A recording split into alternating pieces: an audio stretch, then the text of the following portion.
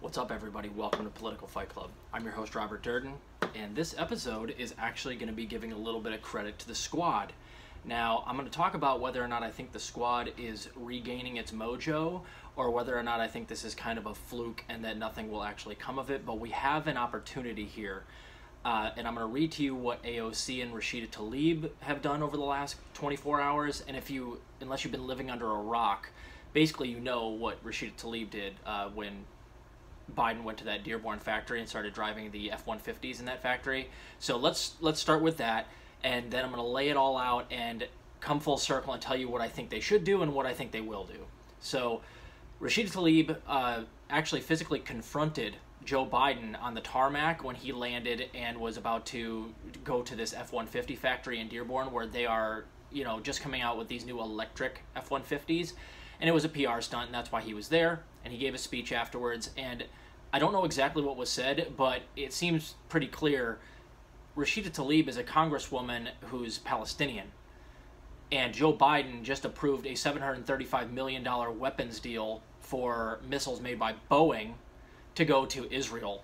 And those bombs literally are the ones that are going to be dropped on the Palestinians and cause so much suffering and civilian casualties and infrastructure damage and war crimes. So she stood up to him, and I don't know exactly what she said, but I will give props. At least she has the guts to do so. I should add, the reason that she's doing this and the reason she doesn't do it on other things is because this affects her personally. So, good for her, I guess. But it's like, we could have used this on Medicare for All. She had to wait till it affected her literally personally, because her grandmother lives in Palestine, that she was finally able to actually get in Joe Biden's face. But I digress. Good job. A for effort right now.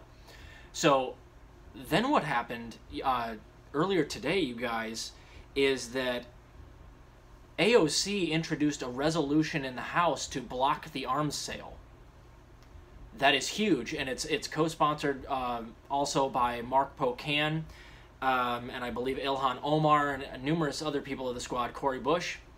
So this is good, and basically what happened is that the arms sale was proposed on May 5th, and the House and the Senate have 15 days, so until May 20th, to block it, or attempt to block it.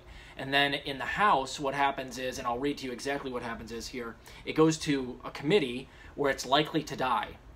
But, and here's the big but, if a senator also does a resolution to block the arms sale, Bernie, then the Senate has to vote on the bill. Leverage. Okay, so I'm going to read to you exactly what happens with AOC's resolution here. The resolution Ocasio-Cortez will introduce is known as a joint resolution of disapproval. Once introduced, the Speaker of the House, currently Nancy Pelosi, typically refers this type to the House Foreign Affairs Committee, that's what I was talking about, which has jurisdiction over arms sales. In this case, the HFAC members have already expressed criticism of the proposed sale, including Reps Joaquin Castro, Ilhan Omar, who have come out in opposition to it. Quote, "It would be appalling for the Biden administration to go through with the $735 million in precision-guided weaponry to Netanyahu without any strings attached in the wake of escalating violence and attacks on civilians," Omar said in a statement. Quote, "If this goes through, this will be seen as a green light for continued escalation and will undercut any attempts at brokering a ceasefire," end quote. So the resolution is likely to die in the House Foreign Affairs Committee, but the important thing is that they put it forward, and now what has to happen is Bernie has to do the same thing in the Senate. That's the big one, guys. That's step one, okay? Bernie has to propose the same resolution and force the Senate to vote on the bill. Because what happens here, guys, is, feel me out, the squad is getting angry, it seems. They finally have woken up and they're showing signs of life. Two, they have the news cycle. Israel-Palestine is the news cycle right now, and who's to say it will be in 2 weeks? Right now is the opportunity to get stuff like this done, because you have the news cycle. Everything you do that is pro-Palestine right now is going to catch the news cycle. So they have that on their side, to their advantage. So ride the news cycle. They seem to be angry. If Bernie puts that resolution forward, what you will have is a bargaining chip. What you can do is, either the people in the House or Bernie or all of them, I would say, is they need to go to Biden and people in the Biden administration, but particularly Biden, and be like, listen, here's the deal.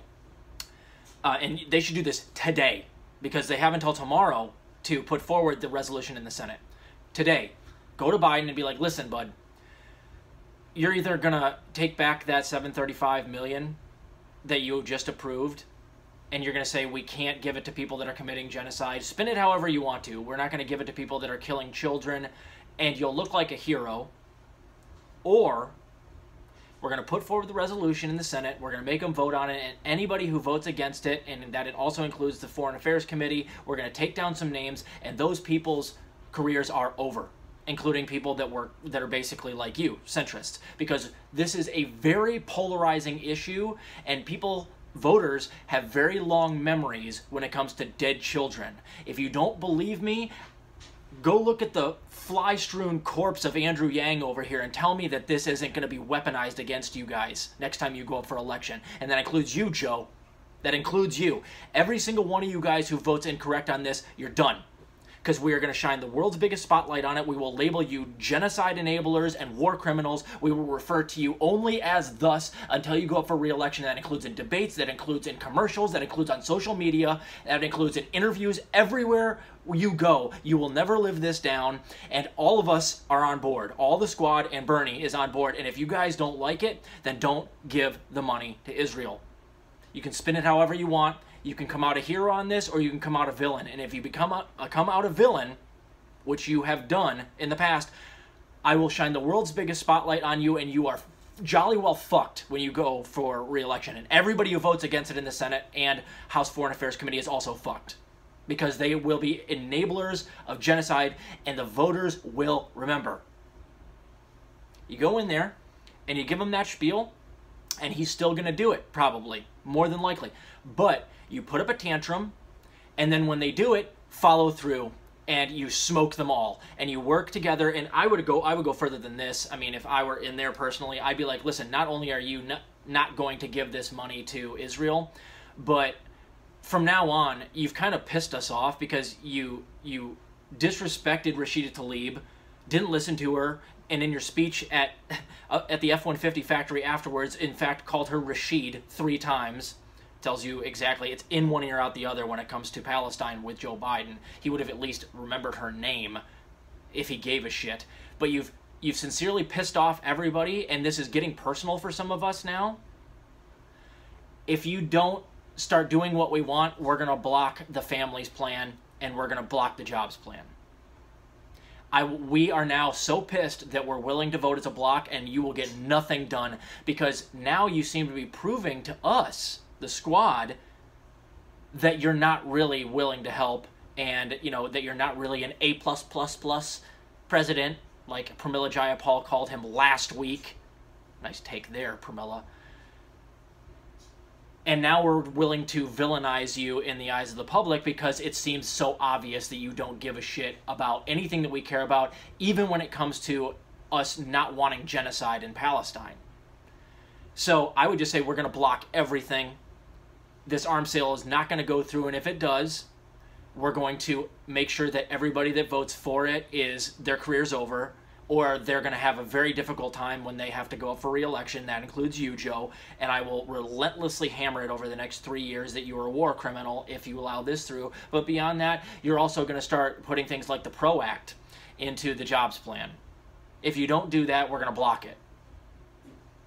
We're going to start talking about a $15 minimum wage again.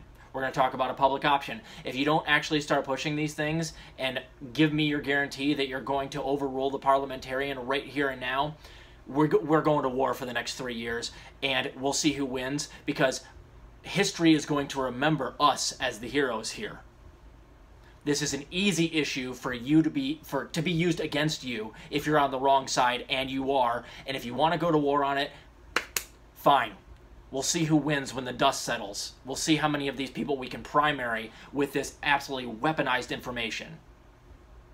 And you'll get some stuff done if you go in there like that. That's what I would do. But again, we need Bernie to do it. He has to go in there and introduce the resolution to block it in the Senate. And the squad has to be willing to vote as a block, and they have to be willing to play hardball and say, listen, if you don't do the right thing when it comes to Israel-Palestine, did you see those tens of thousands of protesters you drove by on your way to the F-150 factory in Dearborn, Michigan? People do care about this. They're not going to forget. If you want to be on the wrong side of it, be my guest, but I'm going to keep the spotlight on you if you are.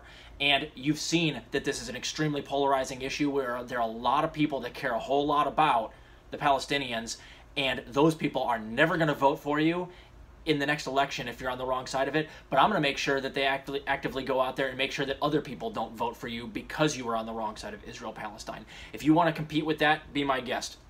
Give them the money. We'll see what happens. That's what I would do. So this is crazy. I applaud AOC, Mark Pocan, everybody that was a co-sponsor of the resolution in the House. But again, do I think that the squad is actually going to push this? Do I even think Bernie's going to do the resolution? I don't think the squad is going to push it. Bernie might do the resolution, and that would be wonderful, because then we would again get everybody on the record voting it down in the Senate, or voting down the resolution, I mean, to block this, so allowing the $735 million to go to Netanyahu, and that's a hit list right there. That's everybody that votes incorrect on that gets fucked up in the primaries. So, but I don't think that they will play hardball enough, but I could be wrong. This is personal for Rashida Tlaib. Like I said, she would never have done this on something else. She didn't do it on Medicare for All. She didn't do anything brave. But she's doing something brave here because it affects her personally. Ilhan Omar, I imagine, is fired up on something like this. Maybe they will be angry enough over these war crimes and these images of dead children being pulled from piles of rubble to actually stand up. And if they can ride the news cycle. They can get people on the record as voting for giving money to the genociders. And then you finally have something that we could have had with the Medicare for All floor vote. We'll finally have some extremely weaponized information that we can use to cudgel these fuckers over the head when they go up for re-election. People will not forget, especially if we don't let them, right, AOC? So let's work together. The squad needs to push this relentlessly, and I mean actually play hardball with this stuff. And Bernie has to do his part in the Senate. Maybe we can get something done. But I honestly don't have high hopes for that. I think the most we can expect is maybe Bernie will introduce the resolution. But I would give Joe the chance to go back on it and do the right thing right now and be like, listen, ultimatum time. Do you want to be on the right side or the wrong side of this? Because we're drawing a line in the fucking sand and we're on the right side, and time will show you for being how horrible you were. And it may show you in enough time that before 2024, this is one of those things that it really is going to hamper your chances of getting reelected there, Joe. And if you don't believe me, here's Andrew Yang's corpse.